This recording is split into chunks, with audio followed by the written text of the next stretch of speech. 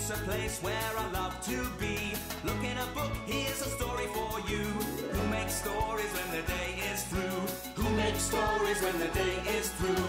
Story makers, working through the night till the rising sun. Story makers, stories are fabulous, stories are fun. Rossetti Wordsworth. Jelly and Jackson. Working through the night till the rising sun. Story makers, stories are fabulous, stories are fun. Come and be a story maker.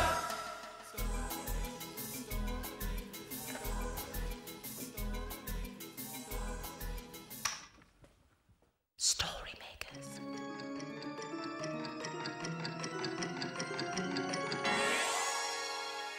Story makers.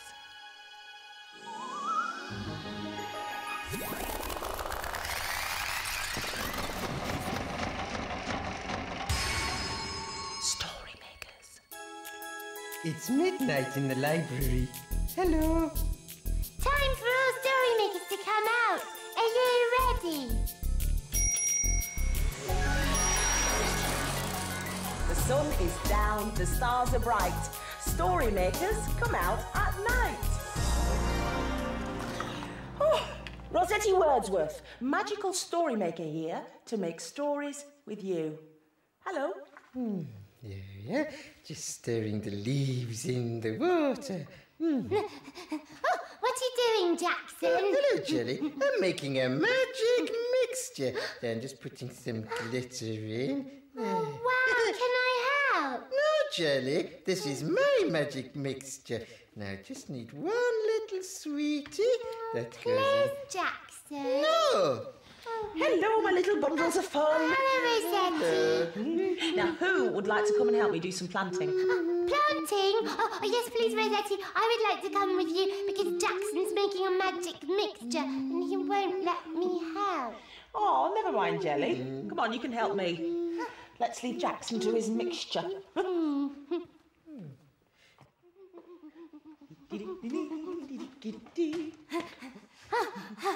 are we going to plant? One of these. Oh, what are they? Magic seeds, of course. Magic seeds? Well, what will they grow into? Well, let's see. Oh. We've got a pot with some soil in it. Can we plant the seed now? Yes, all right. I'm going to make a hole with my finger. Yes. Drop one of the seeds in. In it goes. Will it grow fast? Magic seeds usually do. Well, wait a minute. I've just got to go and get something. Oh.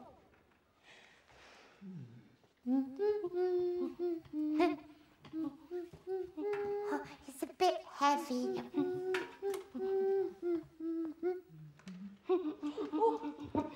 Here you are, Rossetti. Water. Yes, all plants need water to make them grow. You're quite right, Jelly. Thank you. Wow, that was fast. Hey, that's just what it needed. Yeah. Here we are. You can give this back to Jackson. Okay. I'm not going to give the watering can back to Jackson. He wouldn't share with me, so I'm going to use his can to make a story. There, serves him right.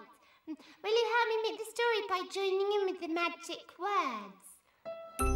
Imagine, imagine, imagine a story.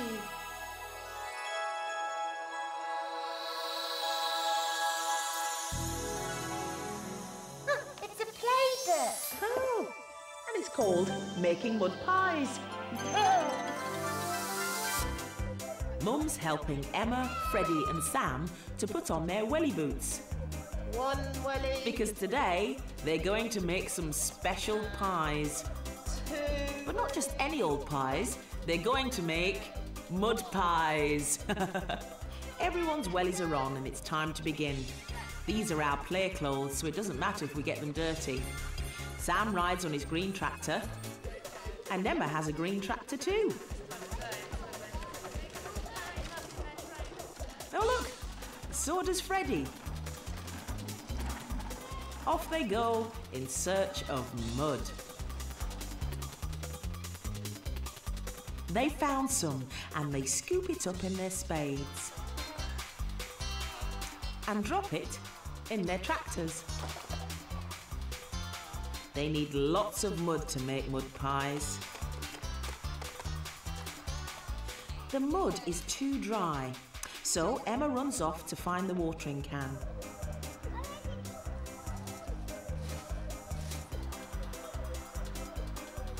She fills it up with water. They drip and splash it over the mud and mix it around. Splurge, splosh.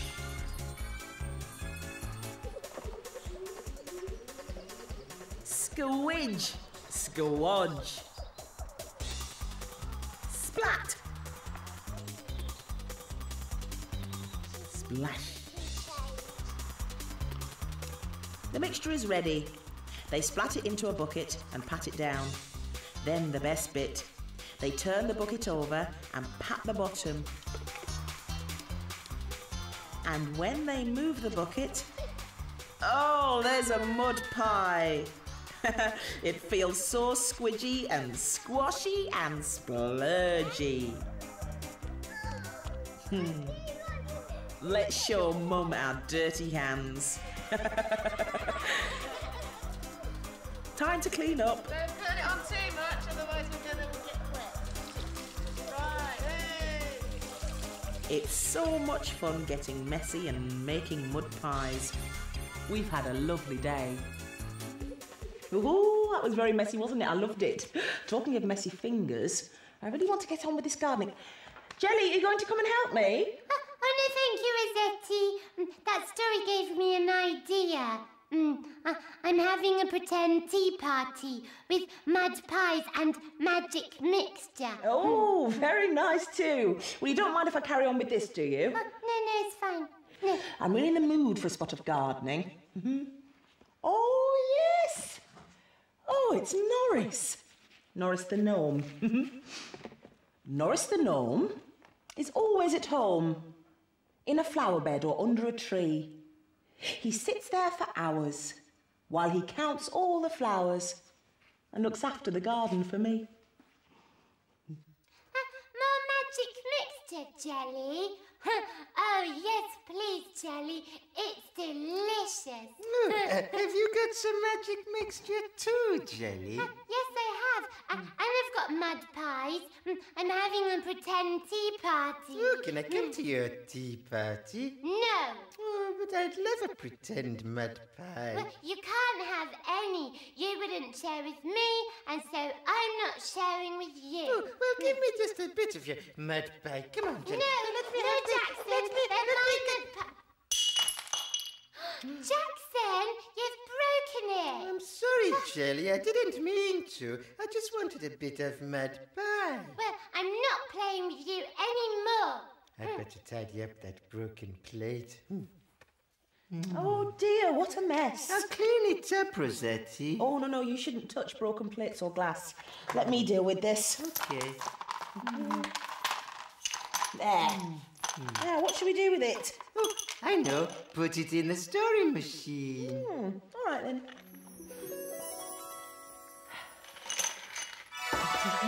Oh, please make a very magical story because Jelly is so angry. Oh, will you help too with your imagination? Imagine a story. Here it comes. What's it going to be? Oh, it's a Sniff and Wag story. And it's called The Fairy Fate. Sniff and Wag are friends. When the day ends and the sky grows dark, they sneak into the park through a hole in the fence. Tonight is the night of the Fairy Fate. There's going to be a snail race and a picnic with lots of fairy cakes. Sniff and Wag can't wait. First, they're going to have some fun with a friendly-looking leprechaun. Come and try my lucky dip. You might find something gold inside it. Dip in your nose and see. I'd like to try, please, barks Sniff. He dips in his nose and pulls out a short, stumpy stick. And it's gold! That's perfect! Wag has a go. She dips in her nose and pulls out a lovely round stone. And it's ever so shiny and gold. Thank you very much. Bark the dogs, and they trot off to watch the snail race. A little yellow fairy is lining up the snails. They look very smart. Ladies and gentlemen, we are ready to start, cries the fairy. Come on, Blue, I'm cheering for you, barks Sniff. I want the red one, yaps Wag. Ready, steady, go! The snails set off, but they're ever so slow. You'll have to go faster than that, you know, says the little yellow fairy, and she helps them along with a wave of her wand. And now they're almost at the finish. It looks like Red's going to win it, but here comes Blue at the final minute. Congratulations, Blue, you've won. Hooray, barks Sniff. Well done, Red, you tried your best, yaps Wag. It's time for the picnic under the tree, and lots of creatures gather to feast.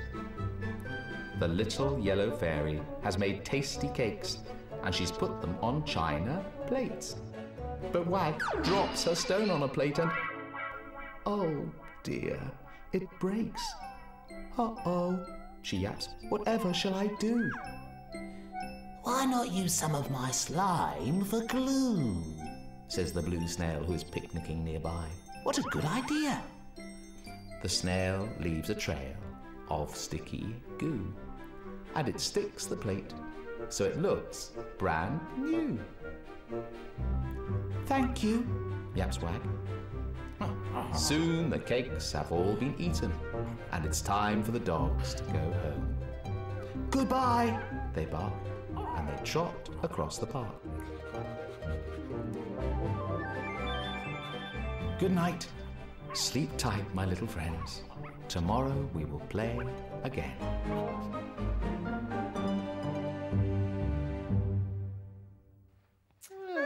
Did you enjoy that story, Jelly? Oh, yes, thank you, Jackson.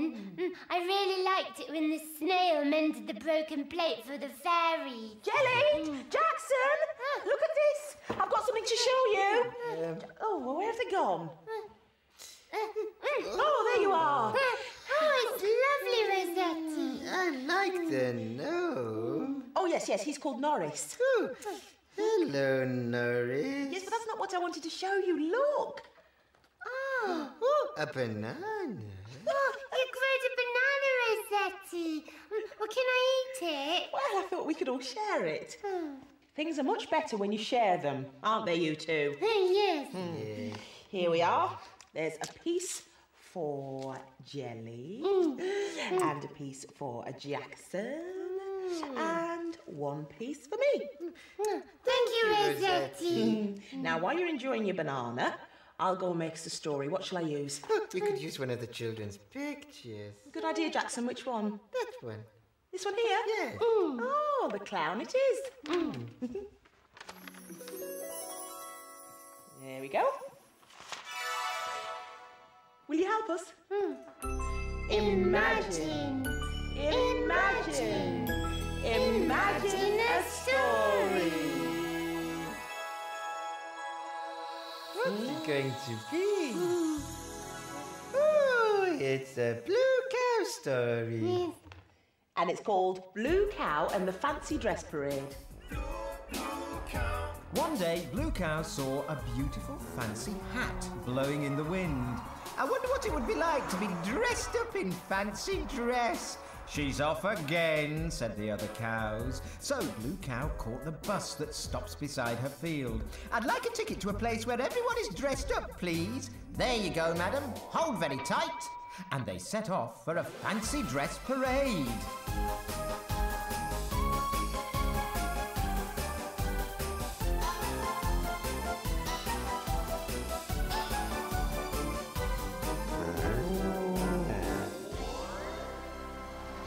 And then they arrived.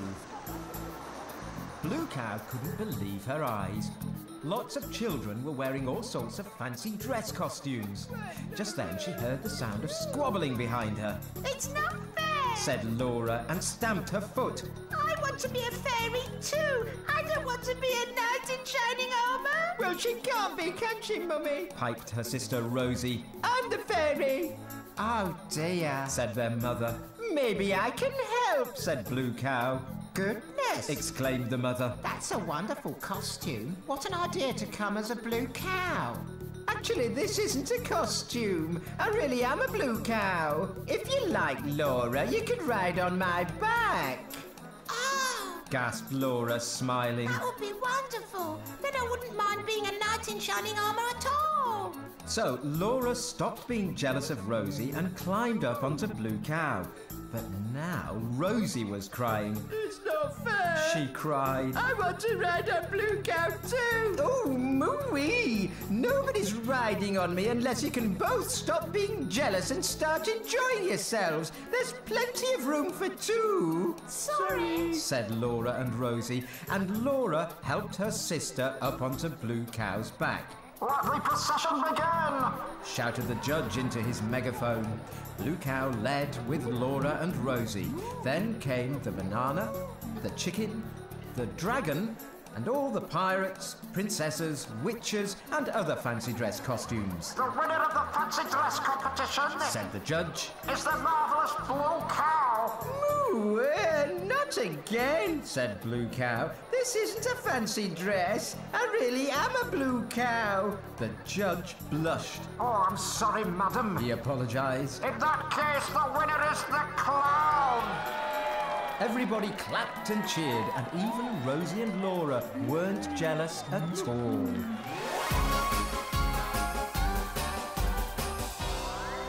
You'll never guess where I've been.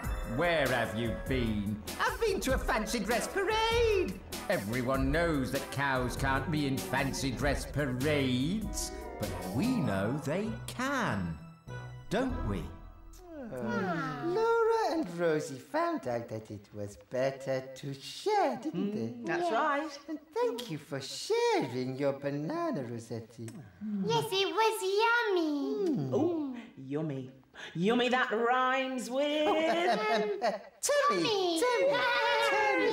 Yummy, yummy in your Tummy! Oh, I'm sorry, did that tickle? Rossetti, look! It's nearly morning. The children will be here soon. Yes. Yes, my sweets. Dawn is upon us. The morning is nigh. We've made our stories, and we bid you goodbye. Story makers, working through the night till the rising sun. Story makers. Goodbye for now. Come back and see us soon. Come and make some more stories soon.